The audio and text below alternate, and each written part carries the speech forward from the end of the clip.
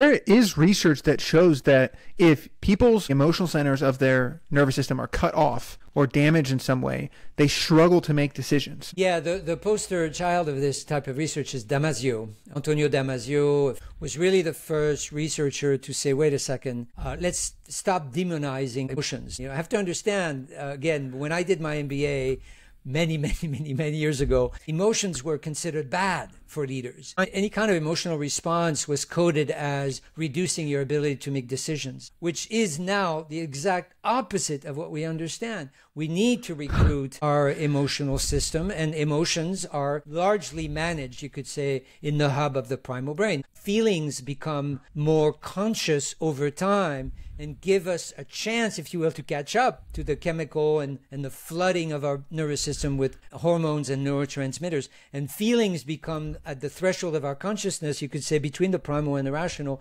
an opportunity to say, I'm sad, I'm scared. And so all of this to say that, of course, if you cut off emotions, then you cut off feelings. If you got feelings, you don't have the critical information to know in which direction you should orient your decision. So decisioning in the brain, I'm absolutely convinced, in the rational brain, cannot be purely factual, cannot be purely logical. I think that's where AI is, in a way. AI is doing the reverse evolution. And I'm passionate about AI since I teach AI for Johns Hopkins. And to me, this is the first time I say it.